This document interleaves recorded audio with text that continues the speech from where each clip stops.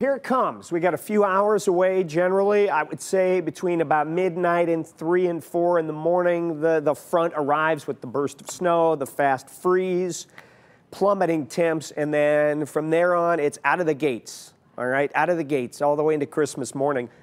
Winter storm warning here. Various start and end times. Out here, it'll end at 7 a.m. Christmas Eve morning. Here it ends at 10 a.m. Christmas Eve morning, but we're going to keep it all the way into 4 p.m. in Lake and Ashtabula counties on Christmas Eve. We've also got a wind chill warning in effect for everybody Friday through Saturday morning for wind chills between minus 20 and about minus 30, minus 32, and that begins tomorrow because the amazing amount of cold air that is moving our way, I'm going to show it to you coming up. Right now, here's the problem. We got rain.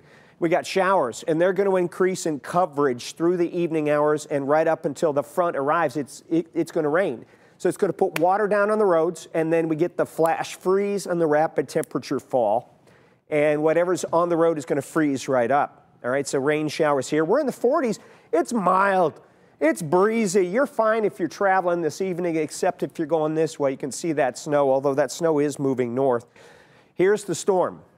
We're going to see an area of low pressure developing right here. It's going to slide up over Lake Erie toward midnight and then slide away. How quickly it moves away, that's what the models disagree on.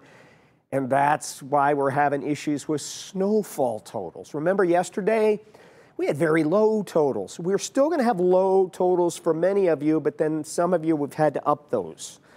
Coming up. Look at this. It's 41 in Indianapolis. It's 2 degrees in Bloomington. It's minus 7 in Minneapolis. Des Moines, Iowa now at minus 9. St. Louis at 5.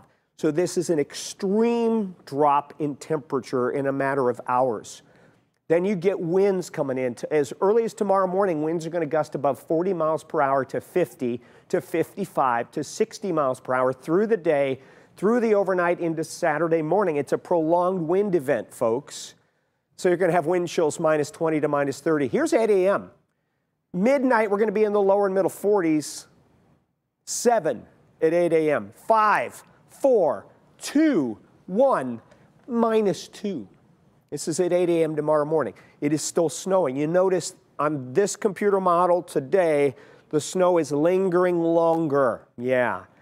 It's lingering longer, and then it shifts to the north during the afternoon, and then it hugs the shoreline. Now, that's going to be a problem for Lake County and northern Ashtabula County. That I-9 corridor up to the shoreline, you could see pretty good snows, more than a foot, even dipping into greater Cleveland for Saturday morning for the tailgaters. Then you get a few more flurries and lighter snow showers here and there. But how about Saturday at noon? Browns fans, 7. It's 11 at 8 p.m. And there's your squall. This is Sunday at 4 a.m. You still have a squall in Lake and Ashtabula County.